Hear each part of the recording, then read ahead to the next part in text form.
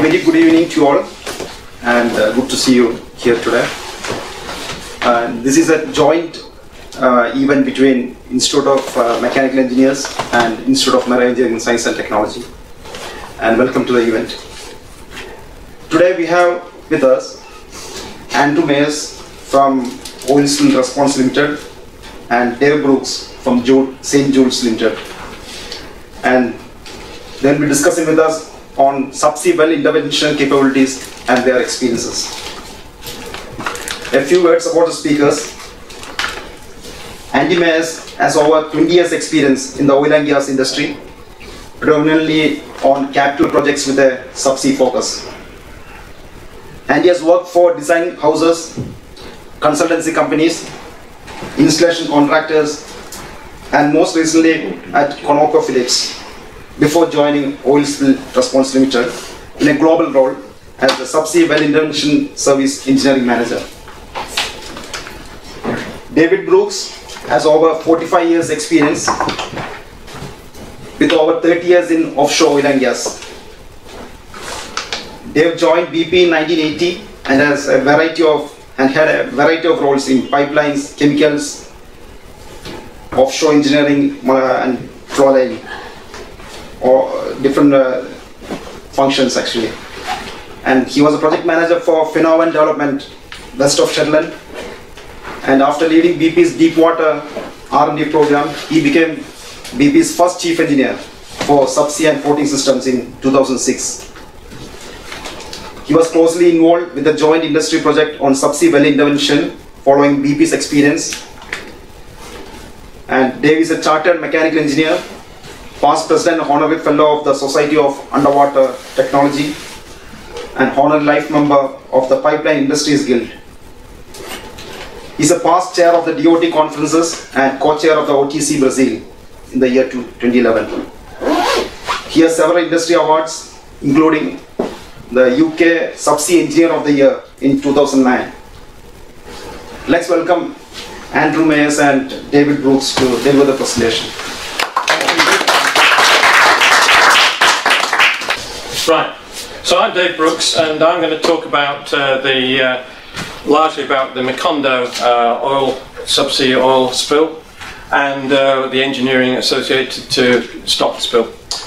This really provides an introduction to the Oil Spill Response Company, and they provide the subsea well intervention service. So this will give you a background as to why we have that service now. So these are some examples of subsea well blowouts. Historically, if you look in Wikipedia, there's been subsea well blowouts or subsea, if you like, and releases to the sea about every other year since about 1965. There's some big ones. Ixtoc was about 3 million barrels in the Gulf of Mexico. That was a Pemex fixed platform that burnt and sank. Took a long time to stop it. Actinia was a BP well in Vietnam in about 150 meters of water. There actually they hit, during the drilling phase, they hit a shallow gas pocket relatively close to the seabed. They actually blew out a big hole in the seabed, an enormous amount of gas came up underneath the rig. It nearly sank it, and it was a close run thing. And then one that's quite familiar to those in the industry is Mantara in the northwest of Australia and Timor Sea.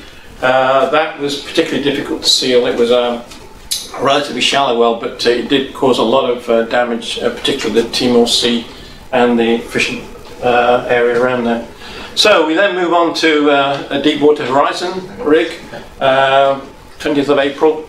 This was a major disaster for the industry. It was 11 people were killed, a very tragic event. I would say that this talk is going to be about the engineering that went into understanding what had happened on the seabed and the actions that BP took to actually stop the flow of oil.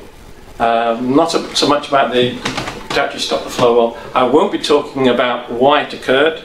There's lots of books, papers, reports on that, both the technical and the managerial failures. And I won't be talking about all the oil spill on the beaches and how effective that was. So this is a fairly short introduction focusing on just the engineering associated with how to stop the oil flow. So first of all, you've got to understand about marine subsea well drilling systems. So I'll just spend a little bit of time then explaining this, and I'll give you an idea as to what BP was faced with. First of all, the mobile offshore drilling rig unit we see there on the right hand side. A drilling system has a large marine drilling riser. It's about 20 inches in diameter. It's generally considered to be a non-high pressure containing unit. Inside there runs the drill pipe. The drill pipe is hollow. It goes down to the seabed through the seabed system, and mud's pumped down through the centre of the hollow drill pipe and comes back up through the outside of the drill pipe and inside the marine riser. Marine riser is tensioned by a tensioning system. It's freestanding, and quite often in deep water have buoyancy attached to it. And it's got two pipes on the outside called kill and choke lines. At the bottom of the marine riser, you have the lower marine riser package. So on the seabed, there's a very large foundation. On top of that will be the wellhead system. In the drilling phase, you'll have a subsea blowout preventer called a BOP. That's split in two parts, the lower half and the upper part.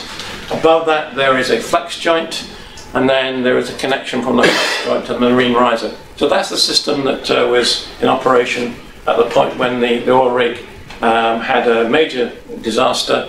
Eventually went on fire and sank. So BP was then found 2 days later when they're looking at what's happened. This is what we found on the seabed. This is the sort of typical plot, ROV picture. So on the left you can see this mangled mess of a large marine riser. Is there a pointer on this one? Can't see. Anyway, talk through it. Essentially on the left hand side you can see a 20-inch pipe bent over with the kill and choke lines on the outside, and on the right hand side you can see the top of the flex joint with these bent pipes bent right over. The flex joint itself was bent over about 5 degrees, and that sits on top of the BOP. The marine riser then disappeared into the seabed about 500 meters away, and then came out of the seabed again, and it's pretty obvious there was actually oil leaking out of the cut end of the riser pipe. So the challenge then was to understand, well, if we're going to stop this, what's actually inside the riser, what's inside the BOP, why didn't the BOP work, where is the drill pipe, because that's the big heavy thing that was still inside the riser when it failed.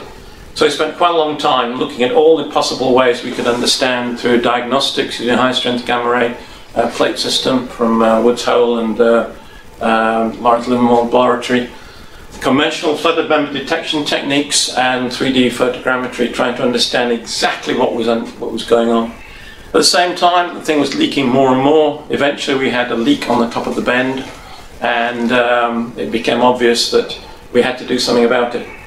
So the first thing was to understand if we could collect the oil through some form of a dome. And I should explain that oil companies are organised generally into a drilling and exploration department that actually drills holes and is responsible for that aspect. And the engineering department's facilities would come on, they connect up to it and produce the oil. So the drilling department came up with a riser leak containment dome. It's a large 150-ton big capture dome, which they stuck over the end of the leaking riser to capture the oil. Now in practice the oil had very high gas content, and at this sort of depth with the ambient temperature and pressure, as soon as it comes out of the pipe, it then forms hydrates. And the surprising thing about this was, as they lowered this dome over the oil spill, over the plume, the hydrates formed so quickly, and hydrates are more buoyant than the seawater as crystal structure, and the whole thing started to lose weight on the anchor downline, and it became obvious very quickly. Within another 10 minutes it would have become buoyant and then gone up through the vessels that were trying to deploy it. So that was abandoned very quickly.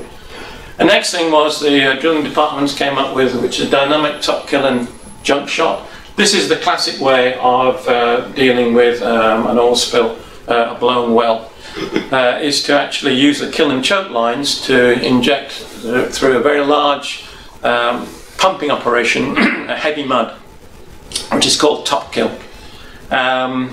It's a drilling term, and some of these terms unfortunately we used a lot in the press at the time, but it is a standard technique. They then followed that. After that didn't really show much advantage. The pressures went down, then they went up, and you're talking about using about 25 megawatts of pumping power to pump this stuff down. Then they use a junk shot, which is a bit like the massive rad weld approach. So it's lots of bits of stuff, golf balls, bits of plastic, bits of rubber, literally, which they pump with mud down it with the intention that it actually will block a hole. And that has worked very well, particularly in the Gulf, the Persian Gulf. They killed a lot of wells that way. But that didn't work either. So then we're looking at, well, what can we do? So by that time, the back of the riser was leaking very badly. We're under a lot of pressure from the government to do something. So we decided to cut the riser off to actually get at the top of the BOP at the flex joint. That was done with some very big shears. And I should explain also, the first thing that was done was actually to inject dispersant around the wellhead. The dispersant enabled us to work on the surface of the sea. Without the dispersant, the fumes and the oil spill on the sea would have just been too much to actually get any vessel above it. It was about over 100 degrees Fahrenheit ambient air temperature, and it was a very difficult working environment. So we got rid of the riser, and then we were faced with, well, what have we got then? We actually had a cut end, and there was an attempt, partially successful, to actually start sucking up the oil using a low pressure, virtually a zero containment installation system, which is called a top hat. And that was put over the cut at the top of the riser, and we started sucking up oil that way with a large amount of hydrate inhibition. And we were recovering about 10,000 barrels a day through a drill ship through using their well test system. But it became apparent that that wasn't actually handling all the flow rate. We had to come up with something more fundamental. We looked at separating the blowout preventer. So if I go back quickly. The blowout preventer is in two halves. This is a hydraulic latching system. Theoretically, we could have unlatched it, pulled off the top half, put another top on, but we were never sure as to what was across the BOP.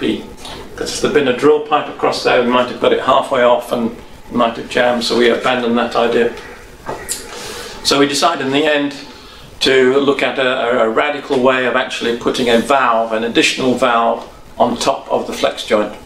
That in itself is hazardous. To actually get a flange you can actually attach the system to.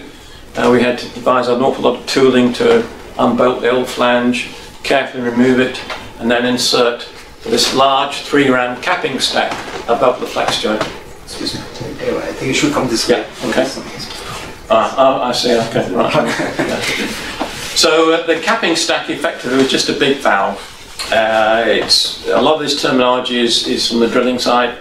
It's actually 3 valves in series, and around that arrangement we actually had tapping points for pressure, temperature and off-takes, which enable us to connect the system up to a hard closed system for FPSO recovery system.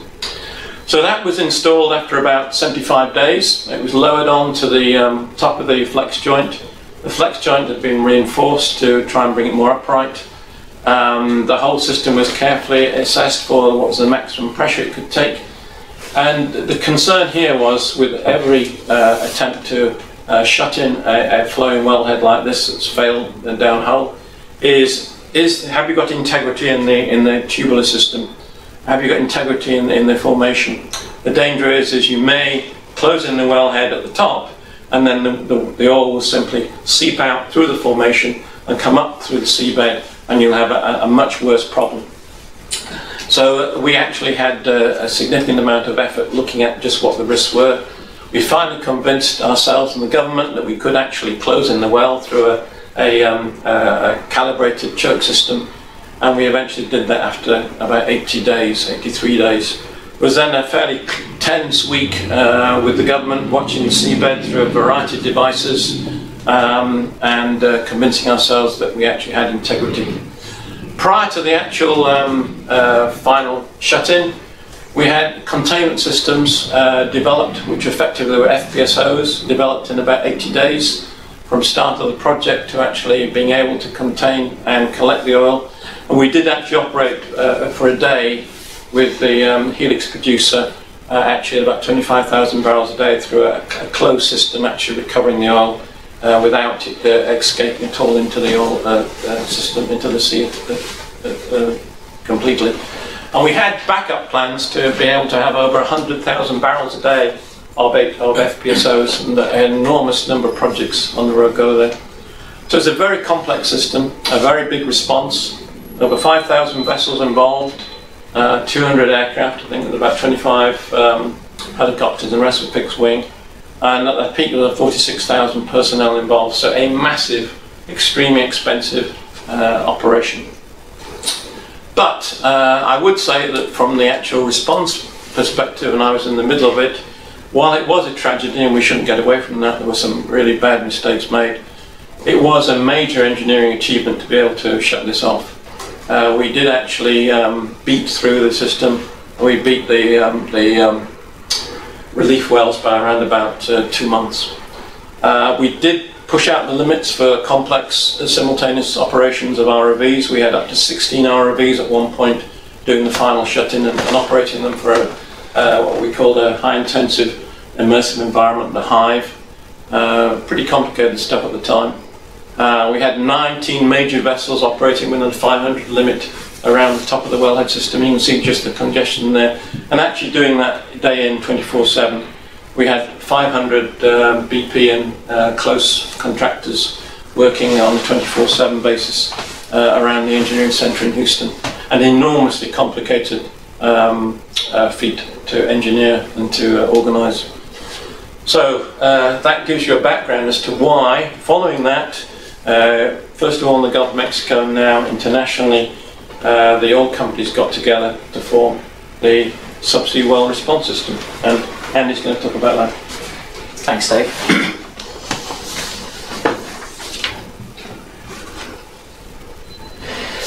So my presentation this evening, I'm going to be giving a brief introduction about the industry response post Macondo and Montara and other incidents, an overview of the joint industry project, an overview of the Swiss, the Subsea Well Intervention Service, and a bit of industry guidance and some of the documentation that's been issued from a planning and preparedness perspective. Before we get started, OSRL, Oil Spill Response Limited, is the largest international industry-funded oil spill response consortium. It's owned by the major oil companies through subscription services. The oil companies own us, they're shareholders. It's Oil Spill Response Limited is a response organisation, and we're trained to respond globally. Membership levels depend on the amount of production associated with the subscriber, and then there are, as part of that, a baseline service for traditional surface oil response, which Dave touched on, and then supplementary services, which the subsea element is one of those. And the buzzwords, it's by industry for industry. We have, as you can see here, all companies that you would be aware of. Participant members are global coverage, and associate members have lower production or associated regional cover. So the response industry response post Macondo and Montara incidents through IOGP, there's a lot of acronyms, I do apologise. There was the Global Industry Response Group, or GIRG, which looked at 4 pillars: prevention, intervention, oil spill response, and mutual aid. Prevention, there was a lot of work done on well engineering design, well operations and management. And from an intervention part, there was the Subsea Well Response Project, which is the focus of my presentation today. There's also a joint industry project with regards to traditional oil spill techniques, and then mutual aid. As Dave mentioned, significant amount of people required, in an incident for a sustained period of time, so mutual aid is important. From the intervention perspective, the joint industry project was looking at source control equipment in order to make sure that equipment was available to industry to respond effectively globally. And that involved capping stacks, subsea dispersant application, containment systems, etc. OSRL was selected by industry to be custodian of the equipment that was developed from the joint industry project. So as it says at the top, the project was developed by the joint industry project and handed over to OSRL to become the Subsea Well Intervention Service. There were 4 phases of the project. The first phase was delivered in 2012, which was the capping stacks, very similar to what Dave was talking about, which was used with Macondo. In 2013 was the Subsea Incident Response Toolkits, first intervention, first strike packages, and containment system in 2015, followed by offset installation system in 2018. Oil Spill Response Limited have 4 capping stacks within our inventory. They are 2 are 15K rated, 2 are 10K rated. The 2 15K caps are ram-based, 10K systems are valve-based, and they're strategically located globally in order to provide a rapid response. The Subsea Incident Response Toolkits, again, 2 kits, 1 located in Norway, 1 in Brazil, and they're focused on the first activities that will be required in the event of an incident. And the containment system is located all over the globe. The main limiting factor is the flexibles, which have a minimum bend radius, which means that you can't get them in an aircraft. So they are positioned in Brazil, UK and Singapore. And the final part, as I say, was the offset installation equipment, which came into service last year. So truly global coverage. If you see the orange markers, that's the Subsea Well Intervention Service bases. So we have a capping stack, one of the 15K stacks in Brazil, 15K stack in Norway, 10K stack in South Africa, 10K stack in Singapore. The OIE equipment is stored in Trieste in Italy, and the containment system is all over globally. So I'm going to go into a little bit more detail about the equipment. The first strike package, which will need to be mobilised rapidly in an incident response, is termed a Subsea Incident Response Toolkit. It is equipment that was developed from Oceaneering. The first kit that is part of this is for site survey and debris clearance. So the tooling that would be required in order to assess the situation and clear away any of the debris which may be in the location, incident location. The next package is the dispersant injection. We hold dispersant wands for the application subsea of the dispersant, the cold tubing termination heads, associated flexible jumpers, dispersant manifolds, etc., to be able to get the dispersant at the source in order to create a safer surface working conditions for response personnel and also may enhance the degradation of the oil. The final kit, which is part of the CERT equipment, is BOP intervention. Ideally, you will be able to intervene with the BOP to force it closed prior to having to mobilise any further equipment. But in the unlikely event that the rig fails to close the BOP, we have the equipment, subsea accumulation, ROV mounted skids, etc., to be able to intervene on the BOP. This equipment's all stored containerized, so it's rapid response and configured for rapid mobilization globally. The next set of equipment is the capping stacks. We hold 2 types of capping stack within the inventory. The one on the right is the OSRL capping device, which is essentially a converted gas injection tree. That's stored at one Subsea's facility and is focused and ring-fenced for the UKCS. And then we have the Swiss capping stacks, which the OEM is a company called Trendsetter from Houston. and these are the capping stacks that we have globally. Dimensionally, they're about 4 meters footprint, 4 meter squared footprint, 5 meters tall, and they range in weight depending on the configuration, 80 to 90 odd tons. The principle of the capping stacks is the lessons learned from Macondo. They are capable, as with the containment equipment, down to 3,000 meters water depth. There is a common platform, so there is inherent redundancy in the service with regards to there being two 15K and two 10K capping stacks. But there's also interchangeability between the systems as well.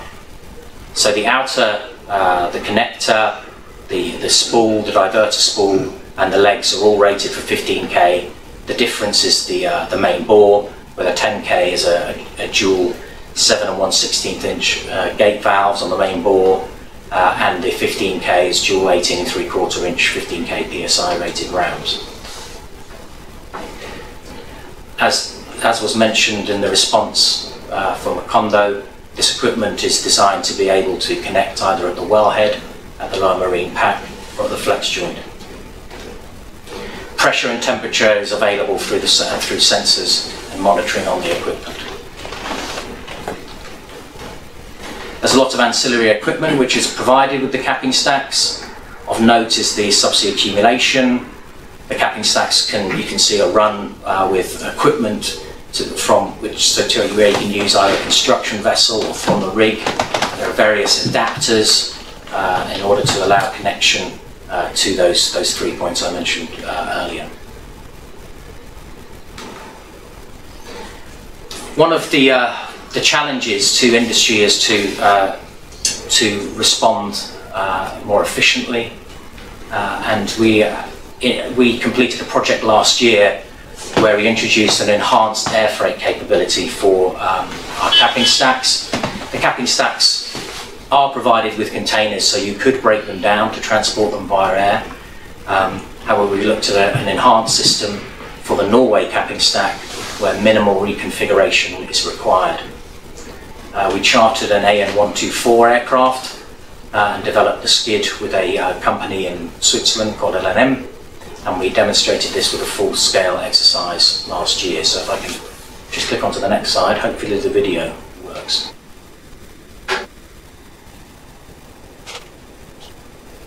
That's the Norway base.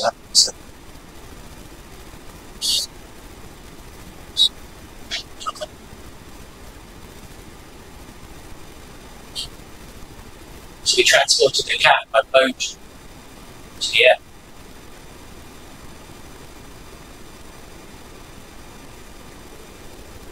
Chartered a AN124 airframe.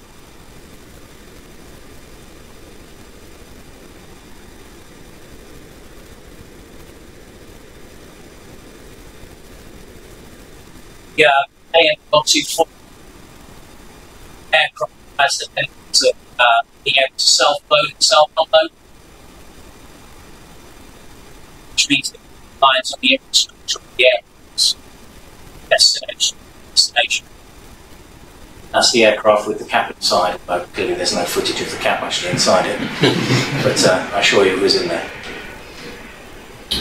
So the next service, which is the second supplementary service, is the generic containment toolkit. Again, lessons learned from the incident in the Gulf of Mexico.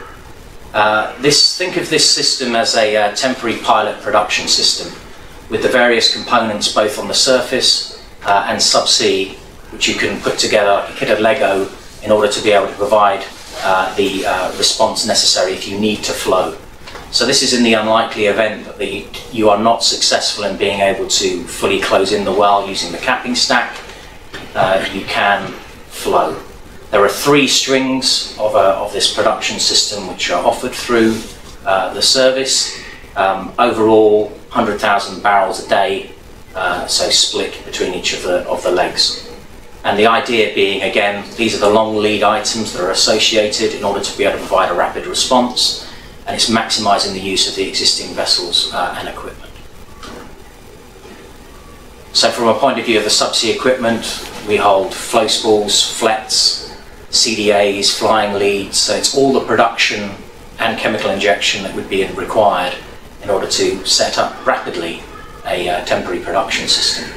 And you'll note the flexibles down there which are provided by Wellstream, and clearly, as I said, they're the limiting factor. They will be mobilised via sea and can't be transported via air.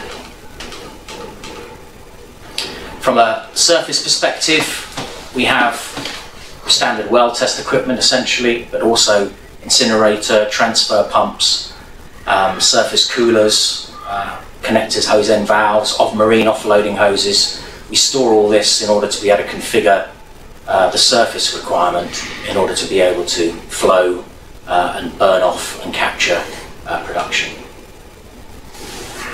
The final phase of the project was the offset installation equipment. As I mentioned earlier, the premise of the earlier phases of the project were all lessons learned from the Gulf of Mexico and other incidents where it was a deep water scenario. So the equipment's all rated for 3,000 meters water depth. There was a challenge with regards to how industry would respond in a shallow water scenario. Clearly, in a deep water scenario, there is more likely to be a vertical access window above the wellhead, because there's the water depth in order for the plume to be moved by the currents and environmental conditions. And in shallow water, it's more likely that the VOCs are going to be at the surface. So, say industry was challenged. There was a design competition, and Saipem Sonsub won that competition in order to design the equipment to be able to install capping stacks and complete other activities from a safe offset, to remove the vessels and personnel from above the blowing out well. The rating of this equipment is from 75 metres to 600 metres. So as I say, the design premise was that there would be 500 metres offset from the incident well, the capability to lift subsea, so to be able to lift the capping stacks into location. Clearly there needs to be some articulation, so 360 degrees, and accommodate vertical wellhead misalignment, and soft landing capability. The main component of the offset installation equipment is the carrier.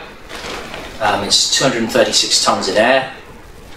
It's roughly 13 metres in height, 10 metres width, and 13 metres length. There is 4 buoyancy tanks controlled from the surface via an air supply system. There's a main frame, the cardan joint, and you can see here circled the capping stack.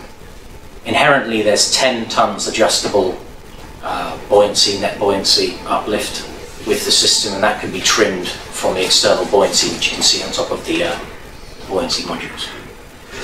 So a bit more into the detail. There's the main frame. Doesn't seem to work. It's not a pointer. I have to talk around it. There's the main frame, cross beams, so all structural components.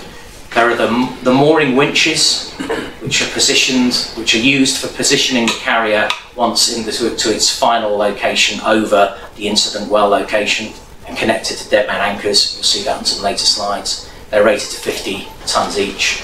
There are 4 pennant winches, which are for lifting operations when the carrier is being moved from the surface vessels to do more bulk operations, lifting the DMAs, etc. into position.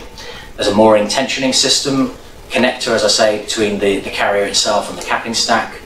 We have the buoyancy modules and the cardan joint in order to be able to accommodate the well misalignment. Air supply, as I said, is from the surface to the buoyancy, but there's also control directly via ROV, via IHPUs that interface into the side of the carrier itself.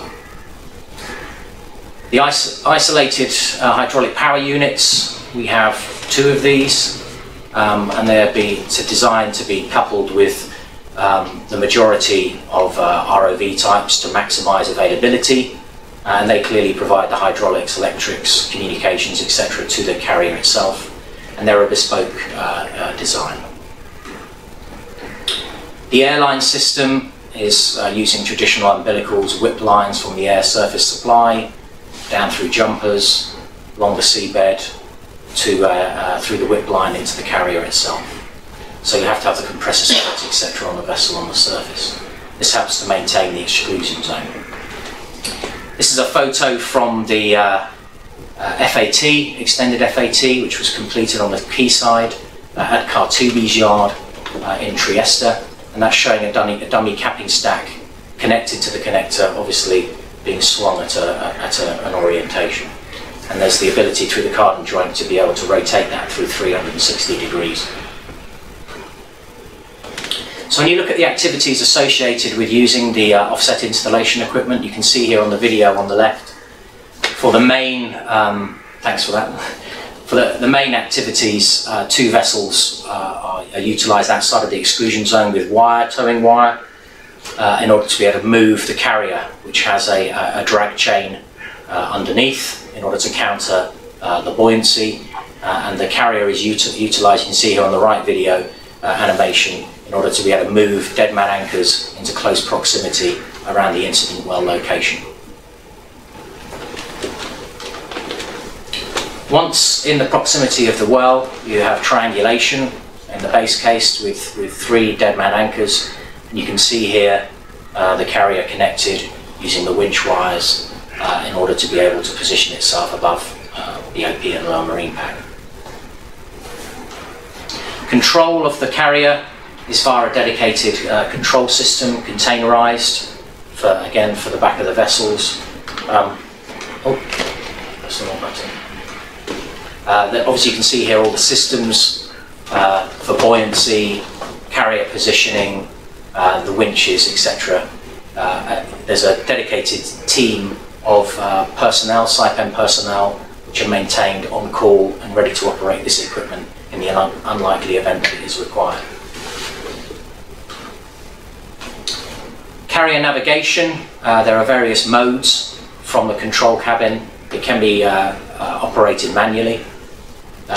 There's also a semi-automatic mode where there's freezing in the Z-axis, moving in the XY, and then automatic. You can plug into the system 2 coordinates and it will move from one coordinate to the other. Here's a video which again gives a bit more of an overview.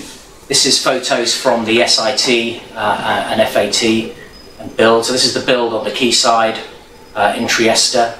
The carrier was moved via barge to Rijeka for shallow water testing and deployed in that environment and demonstrated to be able to connect to a wellhead which was out of misalignment up to 10 degrees. So this is showing the activities that would be required, clearing the necessary corridors, overboarding the subsea equipment, spreading out the wire between the 2 vessels, the surface vessels, to be able to maintain the exclusion zone. So the global operations of moving the carrier from the parking zones, deployment from the construction vessel to subsea, picking up the dead man anchors using the pennant winches,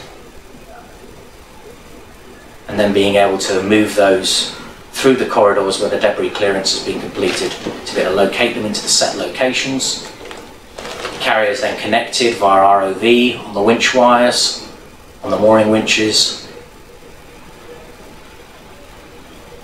in order to be able to allow the pennant winches to remove the LMRP, pick up the carrier, capping stack, position it over the well, where there is centralization through the plume. What's found from tank testing is that once the flow from the plume goes through the equipment, it centralizes, and then the carrier is released from the capping stack. Some key things of note with regards to extent of the OSRL service. So as I said at the start of my presentation, we're custodian of this equipment for industry, and we have defined barriers with regards to our primary responsibility. So we're responsible for maintaining the equipment, ensuring it is response ready at all times, and in the event, the unlikely event of a mobilization, we will move it to the quayside prior to handover, or at an airport if the equipment needs to be broken down. An aircraft is going to be used as the form of mobilization. Just finish off my presentation with where the more pressing issues are with the industry currently, and this is really now that there is this large stockpile of equipment globally the focus is on the ability to provide quality planning and preparedness in order to be able to demonstrate to regulation and regulators that you are prepared for the unlikely event of an incident. An IOGP report was issued as guidance earlier this year to provide an oversight, an overview of what should be considered with regards to planning for subsea well intervention events, looking at establishing common workflows and standard practice. So that is available to industry. As part of the JIP, there was a number of documents produced with regards to mission planning that needs to be considered with regards to pre-planning, but also in the unlikely event of an incident. And these are all offered as through the service to industry. My final slide is related to the Industry Global Subsea Response Network. So as I've had on the slides previously, OSRL has a fixed remit with regards to being custodian of the equipment for industry. We are developing relationships with key contractors. There's 3 that are noted here, but more to be announced shortly, in order to be able to bridge that red line, in order to be able to provide a comprehensive response for industry. So working with key contractors within the industry in order to be able to not only plan and prepare for this unlikely event, but also in the event of a mobilisation and incident response, to be able to provide a comprehensive response. Because as we all know, and was demonstrated from Dave's earlier presentation, there will be significant resources, there will be numerous companies, contractors involved, both from a subsea source control perspective, but also from the OEMs of the equipment, installation contractors, etc. So that's the end of my presentation. So any questions? Dave can answer. Yeah. I've got a question there on that, the equipment. You said there's a handover of the equipment on the quayside or the airport or wherever, but presumably the people that have been working with this stuff all the time actually operating on site. That's why we have the relationships with the key contractors. So the OEM, Trendsetter for example, who look after and maintain and test and store the capping stacks on our behalf, they are the likely person who will be involved in regards to deployment and operation in the field. So what do you mean by handover? Well, the equipment is within the custody of OSRL. Prior to the point of a mobilisation, the equipment then becomes the subscriber's equipment. There is custody transfer in the event of a mobilisation. But the So it people becomes that, the well incident owners. the people that are familiar with the equipment, that have built it, maintained it and so on, do they not go with the equipment? They would have to be in contract with the well incident owner. Okay, that's really what I'm getting at. It was this handover bit of... Yeah, so we have part of the alliances that we have with the companies. We have the ability to be able to directly through OSRL support our subscribers in the planning and preparedness perspective. And in the event of an incident, we have the turnkey part of that contract between that contractor and the well incident owner, such that it is a smooth transition with the handover of the equipment. But the custody transfer is key. That provides the framework, which are lessons learned from from Macondo and other incidents. You need an enormous organisation to apply it, not just the capping stack, actually the rest of the kit. No, that's what I understand that. So you need a framework of contractors, installation contractors, source control. It's going to be fabrication yards. The extent as Dave showed on his presentation is extensive. The cabin stack itself, does it not have any inbuilt guidance system? No cameras or anything? It's just remote from the ROVs and stuff? Yes, it's utilising ROV technology. Clearly, as I said, there's pressure and temperature monitoring on it, but that will only be valid once it's latched and connected. And no, from watching and seeing the activities, that's the importance of the first strike package in order to be able to get dispersant, etc., which will help with regards to getting visibility in order to be able to complete those activities and running the capping stacks. There's one question online. With advances in marine autonomous systems, are there opportunities to improve or speed up any of the response stages or activities? Yes. So clearly technology always moves on. There are various JIPs, for example, with regards to dispersant monitoring, where AUVs are being utilised and people are working on schemes to employ that sort of technology. As I say, this equipment was developed as lessons learned from Macondo.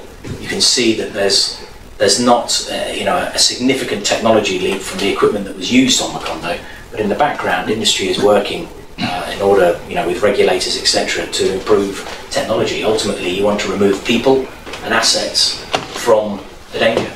Yeah, on Macondo, we did use some AUVs to do some remote monitoring in and around the field, specifically looking for breaches to the seabed, so we're looking for bubbles or seeps from the seabed. And we used it also for monitoring of the water column for a variety of stuff. That's good. Thanks. They were fairly industry standard. I think we used the Hugin AUV at the time. All right.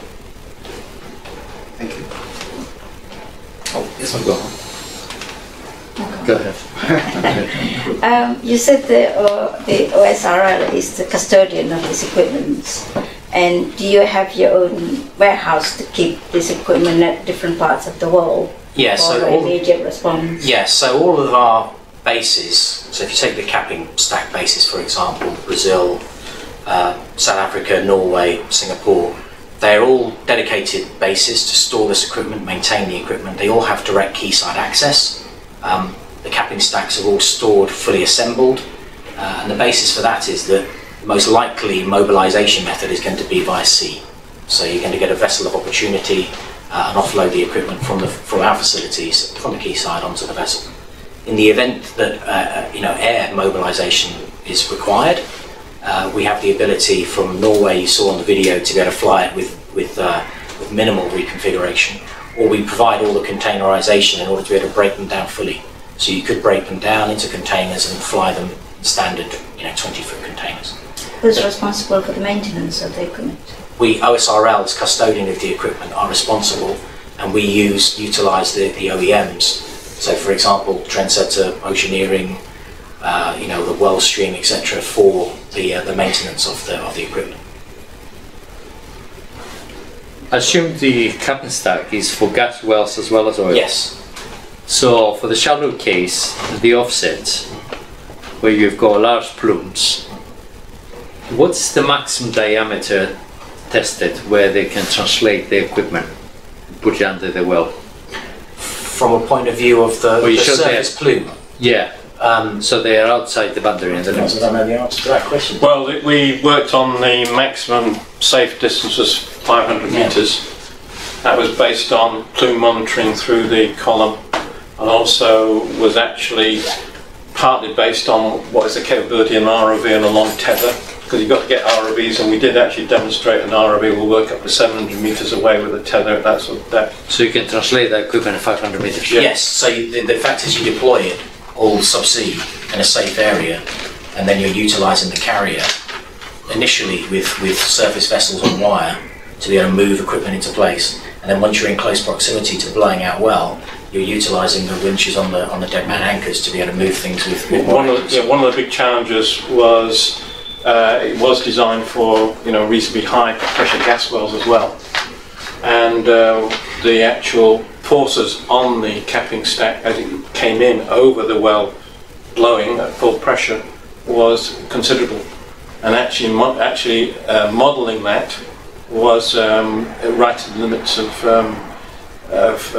the variety of different models. We've used all the standard models, and then we actually tested it with simulation with oil, with a variety of fluids including air, at a test tank in Toulon, and demonstrated it could be stable. It was actually bobbing around, but it was sufficiently stable that once you got it centralised over, it actually stabilised down, and then you push it down over the well. But that was quite one of the surprising.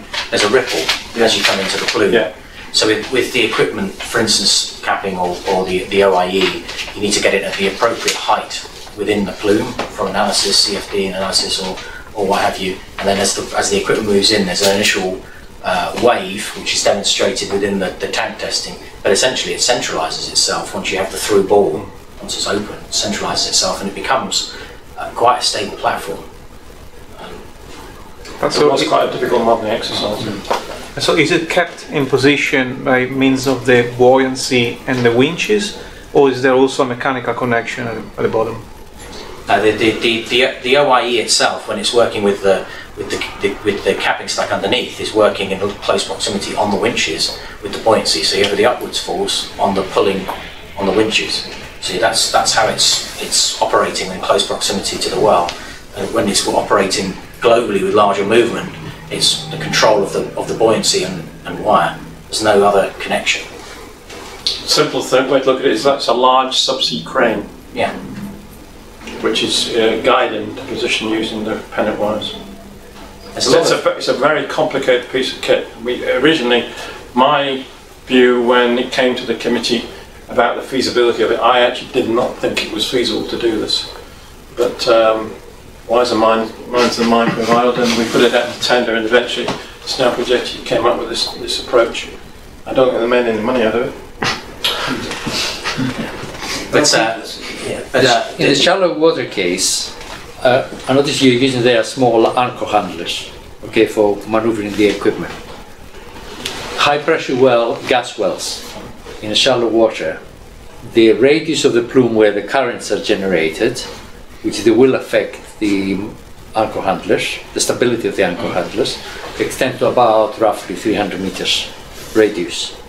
So did you consider the effect of that on the stability of the vessel and how that's going to affect the operation? There was a lot of plume monitoring done.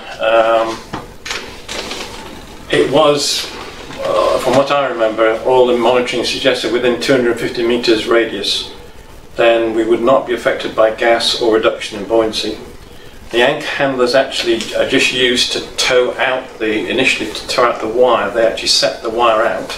They then put the equipment on the seabed, and one of them acts as control.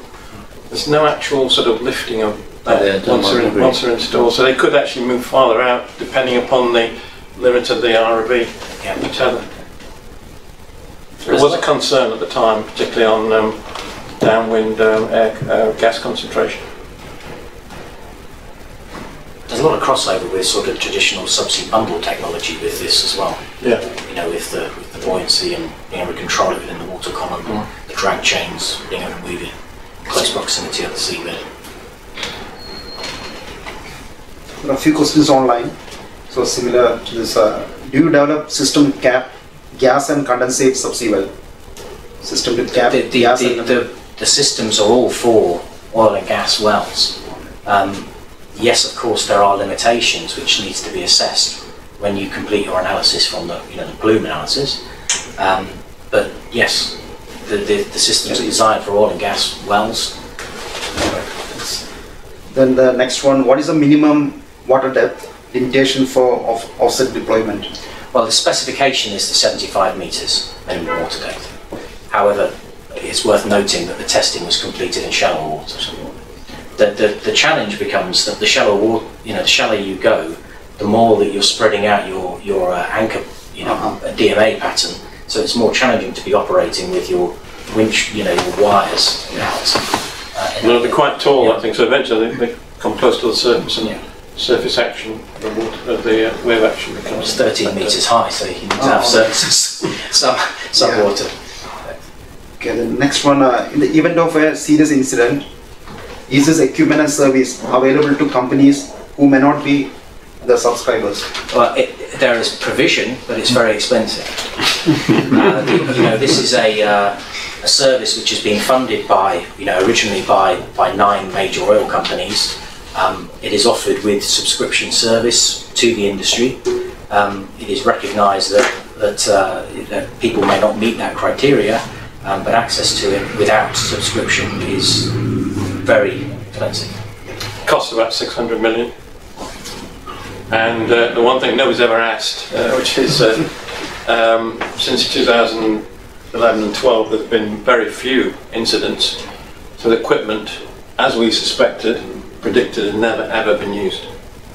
And that is a major factor, because then, as Andy says to people, it's about do and still keep paying for it. But just to be able to clarify that comment further, in order to be able to get access to the supplementary services, you have to be a subscriber of OSRL. Yeah. So there is a prerequisite prior to any other access, and ultimately everything would be down to discretion, etc. Yeah, that's right. Okay. Any more questions? All right. Are there any synergies with other repair areas? There's a bit more of a broader question. So let's say, for example, EPRS. I know there's the Pipeline Repair Club. Is there any aspirations to globally support that as part of OSRL? Not through OSRL currently. No. Okay. One reason why STAM got it was because of their involvement with the Pipeline Repair Club. You know, they were when it came to the bid evaluation, they took us to see some of the Trieste storage facilities they had. That pipeline repair used for the Med Straits crossing. Yeah. Is that all? That's it. All right. So, Okay. thanks very much, Andy and Dave, for this very informative and enlightening presentation. And let's give a big round of applause to